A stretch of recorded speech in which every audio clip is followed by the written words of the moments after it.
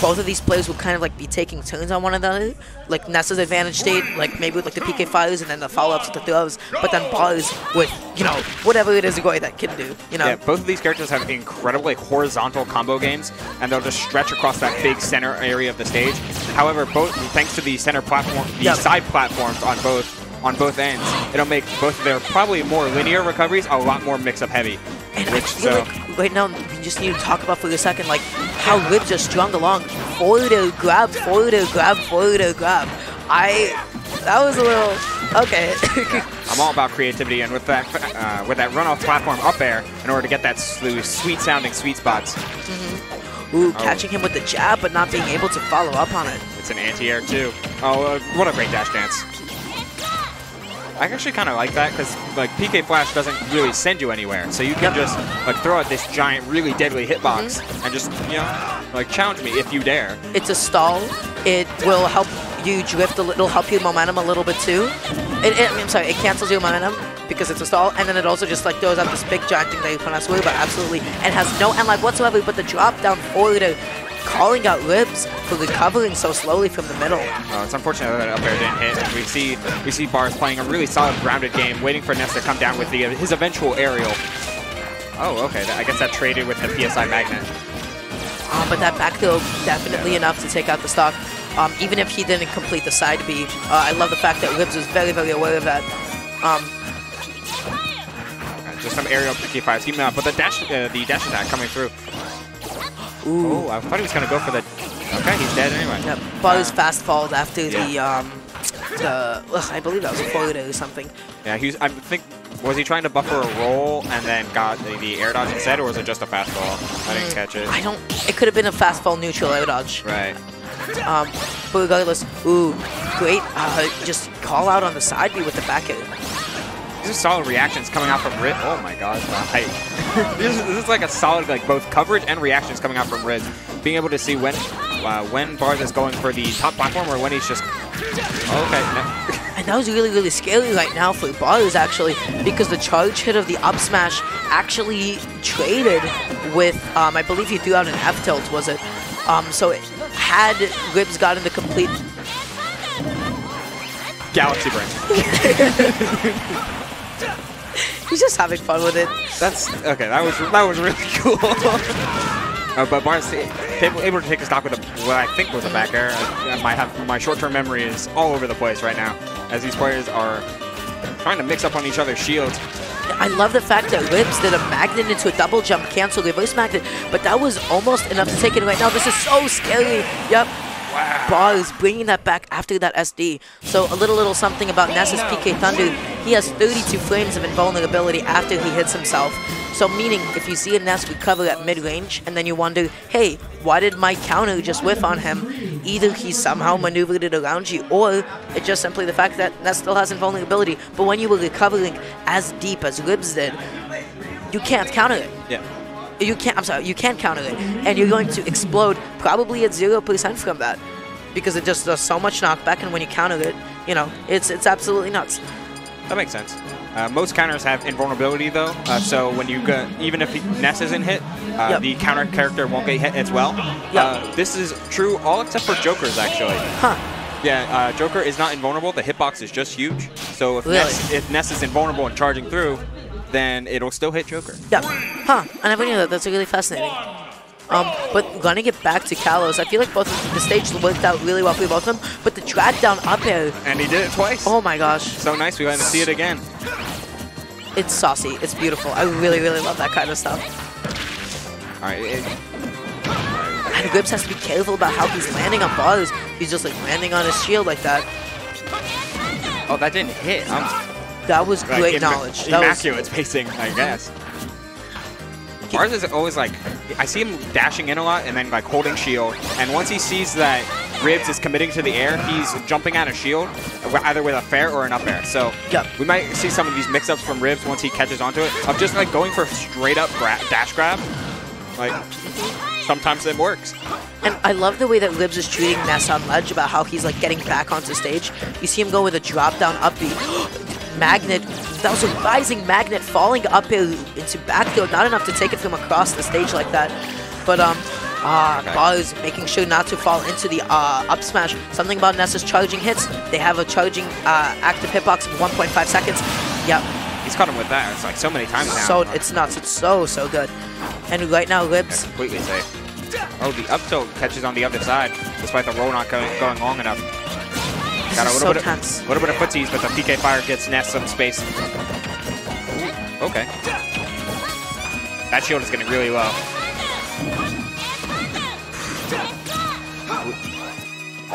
So what happened? So what happened there was, you know, like whenever Ness like bounces onto a surface, he can recover within 1.5 seconds.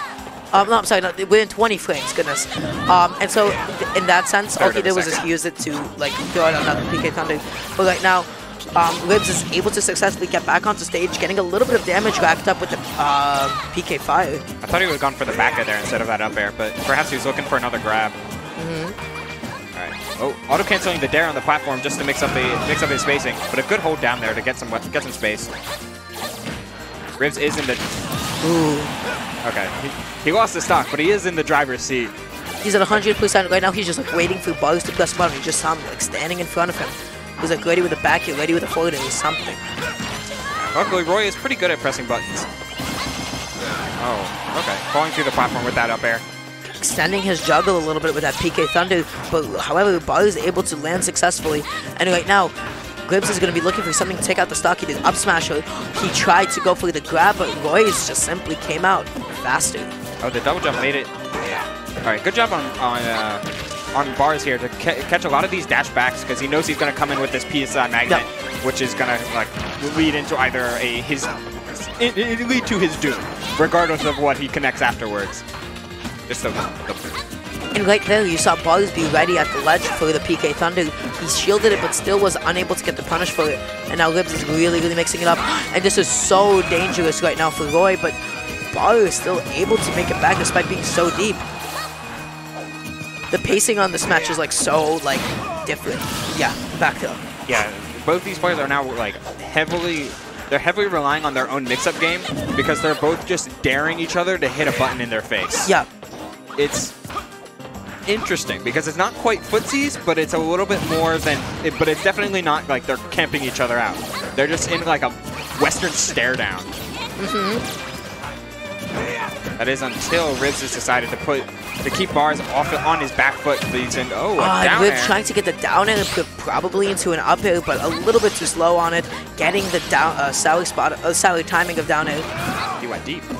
And that's his air dodge, more than enough to snap onto the ledge from that kind of a distance.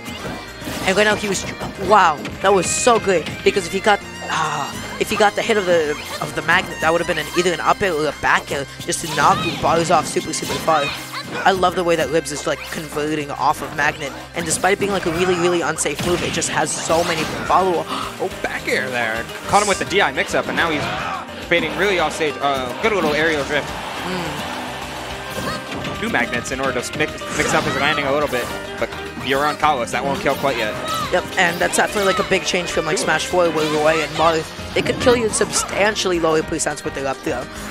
But in this game, like, it's definitely something they struggle to, even at 142% range. Great parry from Bars, right, just getting the perfect punish. Now, this is a similar position where we were in Game 1, and Bars just decided, you know what, now I'm going to hit you with this 0 to death real quick. So, 149 is a whole lot more dangerous, though. Yeah, that'll do it. Bars has to be a little bit more attentive on ledge, but if Ness is right there shielding and you're at up smash kill percent, that's definitely one of the most precarious situations to be in, right? Because Ness can just do an up smash out of shield. You can't get up attack his shield because he can nail you to kill you, he can grab you to kill you. You can't jump above it because up smash is going to cover it. And if you're unfortunate and you have a short roll, up smash is still going to hit you. So it's definitely like, unless your character has disjoints, which Roy does, he can do like a drop down forward and perfectly spaced. It's so hard to get back onto stage against that. Especially with since he was at such a billion%, yep. The invincibility timer was going to run out much quicker, giving him a lot less time to react to and pick an option. Yep. So pressure is a word for it. Yeah, but they're still running it back to Kalos. A choice that I still agree with to some extent. And right now, Ribs is getting quite a bit started. Oh, I love that. That was so saucy. He got to drag down up air I can't even describe that entire sequence. That was phenomenal from Ribs. Getting the double jump cancel reverse PK Fire just to stuff out Bars' jumping, but not being able to follow up with it. But Bars says, now it's my turn to play the video game. Yep. Okay. Oh, missing 2 fairs, that's kind of crucial, especially since he committed to the PK Thunder. B-reverse. Okay, yes, to go out. Yes. Okay, that was so good. I'm sorry we're doing off shield, but like Bars had to go out of shield right there, because that would have been the shield break setup if he just waited a little bit longer. Yeah, but as you were saying. No, you've got a lot more knowledge on Ness setups than I ever do. But the Roya up B, not big enough of a hitbox to Shark Ness the up smash, taking it out. I love these B-reverse magnets because it's just such a, like, it's put him in such a good position to mix up whatever aerial he's going to do, since all of, well, not all of them, but a lot of that pressure, just because of the unresponsive nature, and it makes it so that it's safe even if it's not quite safe on shield, or negative on hit. Oh, just a forward tilt, that's fine. Not enough to take it quite yet. If they were a little bit closer to the edge of the stage, definitely would have been a stock right there. Ribs a little bit too close to the edge of the stage for the up B to try to go and smack Bars. Yeah, just a short down tilt short hop nair, the Roy ledge trapping classic, and Crom, I guess. But with the sweet spot there, that'll definitely kill at 140. Okay, now we got some nairs out of shield. One more. 48%. I feel like Ribs already extended his jump. Yep, you see him air dodging to ledge. For one of the few times that's set, that is extremely exploitable against a character with great 2-frame options like Roy. So you just don't see Ness going for that a lot. Alright, not committing to the full one as Ribs expected.